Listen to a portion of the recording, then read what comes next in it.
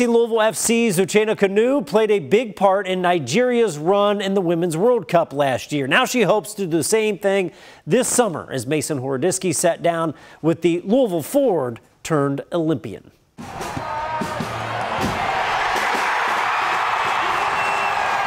Racing Louisville's Uchenna Kanu has been an impact player for the club this season. Now she has the chance to make another impact in Paris. Uchenna Kanu, Olympian. How's that sound? It sounds amazing. For the first time in her career, Kanu will represent her home country of Nigeria in the Olympic Games. She's done so twice already in the World Cup. But the Olympics?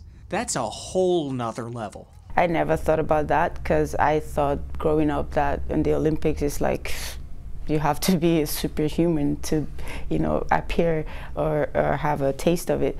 So now again, it's a dream to actually be in the Olympics, and not be a superhuman, doing it. So yeah. Doing it for Nigeria and for Louisville. Being in Louisville played a huge role. I'm going out there to represent not just my country, but Louisville as well as a whole, not just racing.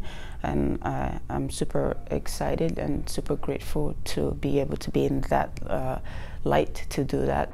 Being able to represent her home country on one of the world's biggest stages is a dream that's already come true. But to potentially find herself on the podium at the Olympic Games would fulfill maybe even her wildest. I will cry. So yeah, it would mean my whole life, I guess. It's the biggest dream everyone would want to have. With a medal, that's like the height of it. That's like a different level of achievement. Mason Horodisky, WHAS 11.